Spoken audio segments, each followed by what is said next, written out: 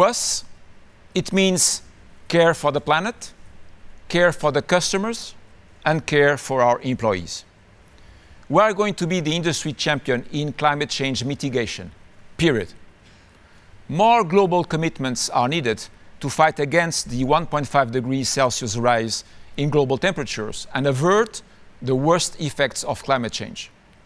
It is the reason why we have set our path to achieve net zero emissions by 2038 and cut our carbon emissions by half by 2030, benchmarking our 2021 metrics. We took 2021 as a reference, which makes the trajectory of our ethical commitment very bold compared to peers. This carbon net zero trajectory is one of our 22 corporate social responsibility commitments that we will report on every year. We'll reduce emissions across Scope 1, Scope 2, and Scope 3 and limit compensation to the bare minimum. This plan obviously relies on key external factors, but we will do our part. Taking a leadership role in decarbonization is the best path to protect our company, our employees, and generations to come. This path will not be complete without expanding our circular economy activities. We must change our consumption modes and the way we design our products and switch from a linear economy to a circular economy, going from a cradle-to-grave to a cradle-to-cradle business model. To do this, we have developed a comprehensive 360-degree business based on the traditional 4 Rs: repair, reuse, reman, and recycle. It will be an independent business unit that will bring up to 2 billion in revenue by 2030. We'll offer our customers transparent, sustainable, and affordable products and services without compromising quality. The circular economy methodology will also extend to our manufacturing facilities. We'll dedicate specific factories for this activity in North America and Europe. An integrated ecosystem is vital for preserving and protecting the planet's resources. Developing this business with the same intentionality and rigor as our other arms will result in an increase of revenues by 4 for parts and services and by 10 for recycling revenue. Let's now move to care for the customer. Every customer counts. Every journey matters. This is especially important to me as we are to become the #1 in customer satisfaction in every market, in our products and our services. Paying special attention to the full end-to-end experience, inspiring actions throughout the value chain. We'll do this in 4 main ways. 1, reshape the customer experience and reach an unprecedented level of customer satisfaction with our electrified products and services, improving all KPIs by 2024. 2, use the big data to reduce our time to fix by 50%. 3, improve each customer touchpoint with a new holistic view of the customer journey.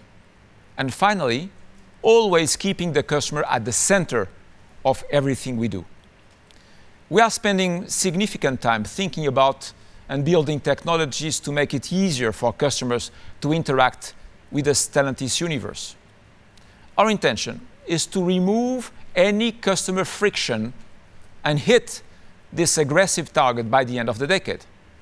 As we continue to put a laser focus on the customer journey, it's also vital to focus on our employee journey. We know we aren't the only automaker chasing tech talent. The competition is fierce, but top talent are hearing our messages and coming to us.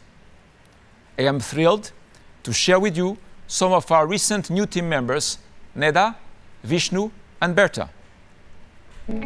Check 1, 2. We're good? You guys good?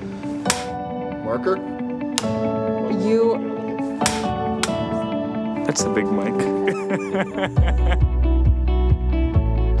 My name is Neda Svijetic. I am Senior Vice President, Head of Artificial Intelligence at Stellantis. My name is Berta Rodriguez Herbas, and I am the VP of AI Algorithms and Operations at Stellantis. I'm Vishnu Sundaram. I'm the Senior Vice President managing Cockpit and Connected Services at Stellantis. This was a unique opportunity, being part of such a great team, transforming the company from being a vehicle company into a technology company. Stellantis has the most incredible portfolio of iconic brands. It has global reach, and I had the really strong alignment and vision with the top leadership of SoftwareX. I feel Stellantis is the right mix between tradition and innovation. This is a challenge of our lifetimes, to make our roads safer by using AI. And you have a chance to do that here at Stellantis. When I came here, I was like, wait a minute, you want me to put AI in a Jeep and a Ram and a Maserati and an Alfa Romeo? This is incredible. Yes, absolutely yes.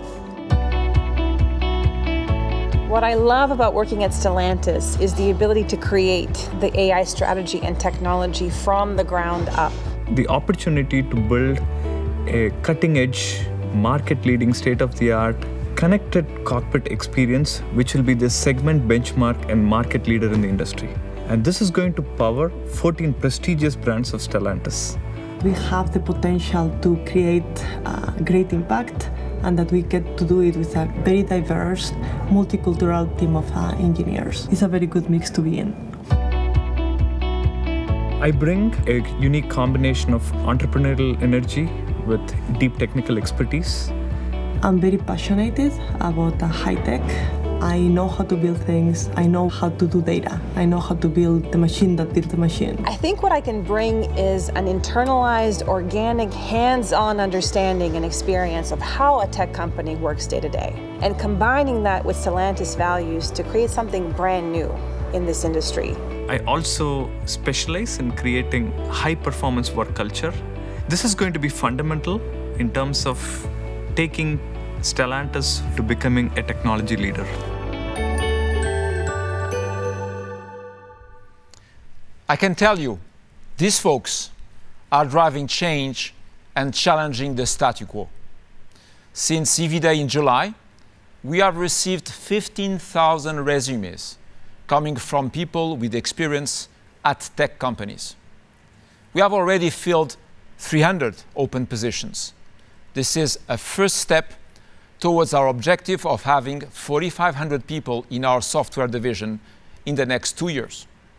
I thank them warmly for their contributions already to our company, but we also want to unleash the full potential of existing talent, encouraging their skills, perspectives, and energy through a four-pronged approach. After all, diverse ideas are at the core of Stellantis. So first, our leadership team should represent all of us. Stellantis is a meritocracy, and we will reward and advance any talented individual who exemplifies the top leadership skills. Specifically, by 2030, we aim to have no less than 35% of women in leadership roles. This target is absolutely necessary to build a business that truly reflects the incredible talent we have in today's society. In our fast-changing industry, we are focused on supporting our employees with initiatives to accelerate their skills evolution to feed their appetite to dare forward. We are launching an unprecedented period of professional development through reskilling and training programs. Our Software and Data Academy, launched in January the 2nd, aims at reskilling 1,000 engineers per year. With customer acceptance of electrification still to be proven, we launched an Electric Academy in mid-February to upskill the entire Stellantis sales workforce by 2025. We also remain committed to remote work, as COVID-19 has taught us all very valuable lessons on the agility, the flexibility, and the dedication our employees have, even in the toughest of situations. With remote work in place, we'll leverage our real estate footprint to cut emissions by 50% by 2025, helping contribute to our overall carbon net zero mission. Finally, we are strengthening our talent pipeline to embrace the dare forward mindset. By 2025, we will double the amount of leaders with direct P&L responsibility. We will also provide entrepreneurial training to our high potential leaders to encourage value creation inside their specialty and across the business. The work we are doing internally in just our first year is making a difference. All right, let's move to the tech pillar.